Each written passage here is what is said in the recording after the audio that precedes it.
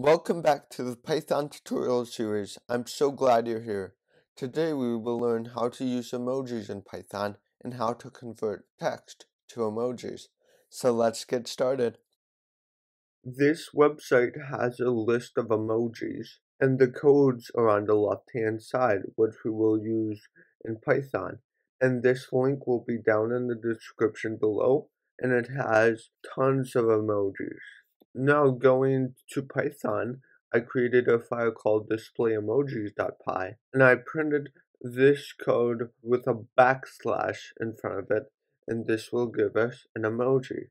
Now when we run it, we get the respective emoji.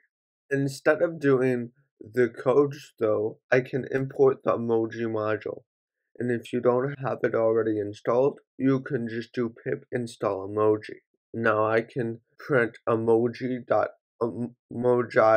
grinning face with big eyes, which is the same thing as this, but now you understand what it is. And it starts and ends with a colon.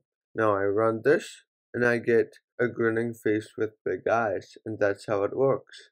If I wanted to see all the emojis and what they're referenced by, I can print emoji.emoji alias Unicode English. And when I run this, it gives us all the emojis as you see here. And it has bicyclist and the bicycle, no bell, and etc. I'm going to comment the line of code out so we don't have it print anymore.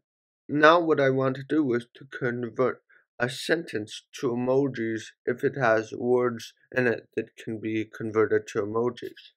So I'm going to do this by creating a dictionary called word to emoji. And I'll just have two words. The first word will be happy, and we want that to reference the grinning face with big eyes. So for the value, I'm going to put grinning face with big eyes. Then for the second word, I want to do great. And then for great, I'm going to do a thumbs up.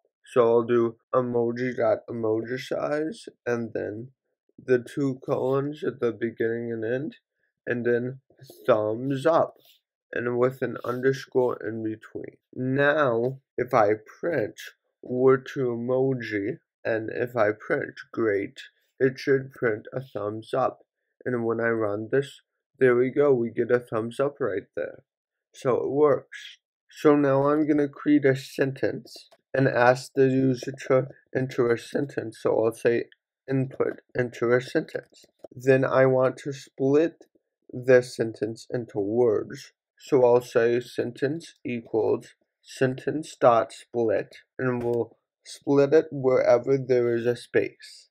Then for every word in the sentence, so for word and range length of the sentence, we're gonna see if the word, so if sentence word is in word to emoji, so if the word in the sentence is either happy or great, it's gonna replace the word with the correct emoji. So I'll say sentence word equals word to emoji, sentence word. Now let's see what this does when I print sentence. It's gonna say enter a sentence, so I'll say Python is great, and it's gonna return Python is thumbs up in a list, but we want this to be one string. So in order to convert the list into a string, what I'll do is set sentence equal to a empty space, then dot join. Then I want to join everything in the sentence list.